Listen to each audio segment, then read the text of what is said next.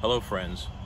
A couple of nights ago I went to my first baseball game, my first Mets game at Citi Field.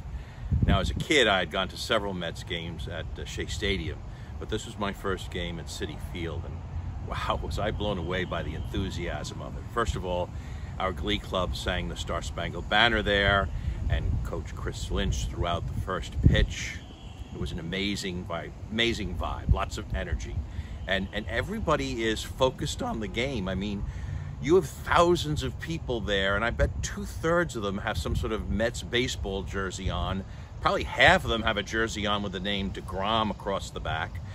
It brings together people of all races, all cultures, all ethnicities, all religions. At the top of the ninth inning, they brought out Edwin Diaz, and they had Timmy Trumpeter playing, and people were dancing wildly and singing, and the enthusiasm of the crowd, the focus of the crowd was amazing. And I was thinking about this. For all the differences, the ethnic differences, the racial differences, the religious differences there, people were brought together as one. Now I want to talk about something slightly different, and then I hope to wrap the whole thing together.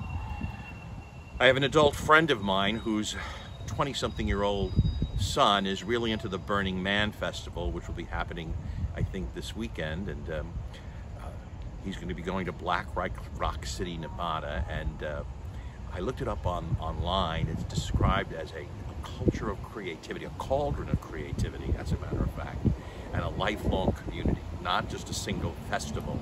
And at the end of it, they have this big towering effigy of a man, and they burn it alive, and it draws forth all kinds of ecstasy from the participants there, from the thousands of people who go there.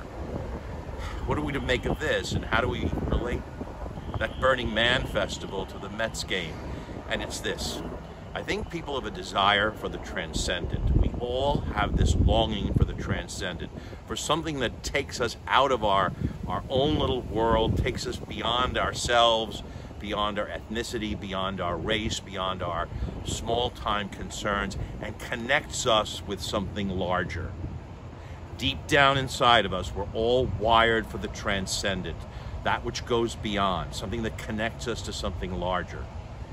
And I want to suggest to you that we have, as Catholics, and we can invite to all, even our non-Catholic friends, the greatest source of transcendence, and that is Jesus Christ.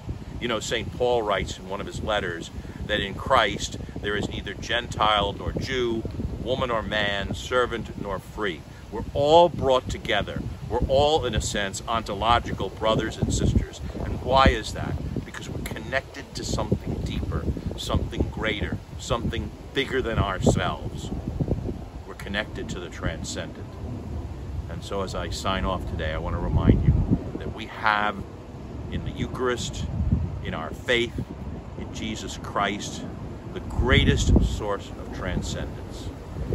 We can connect with the creator of the universe. We can connect with the source of all being itself.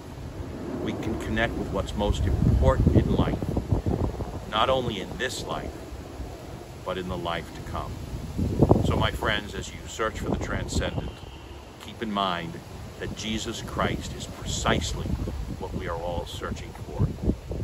Thanks for listening, and God bless.